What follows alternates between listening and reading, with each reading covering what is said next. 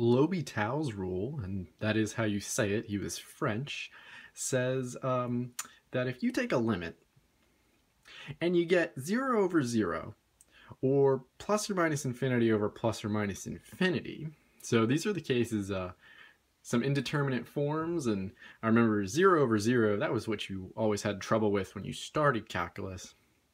It says if either of these things happen, then the original limit problem is the same as the limit of the derivative of the top function over the derivative of the bottom function. So basically, if you get 0 over 0, or you get infinity over infinity, you can take the derivative of the top, separately take the derivative of the bottom, and try the limit again. Let me show you a nice example I have here. So people really like L'Hopital's rule because it saves them a lot of work, and people usually like derivatives a lot better than doing limits the old way.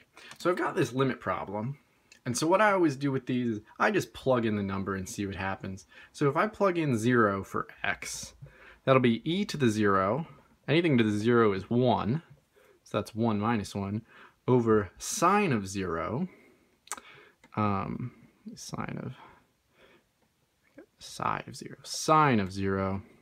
So 1 minus 1 is 0. Sine of 0 is 0. So I get 0 over 0. That means I can use L'Hopital's rule. So I take the derivative of the top. The derivative of e to the x is e to the x. The derivative of 1 is 0. The derivative on the bottom, the derivative of sine is cosine of the inside. But by the chain rule, I need to multiply by 2.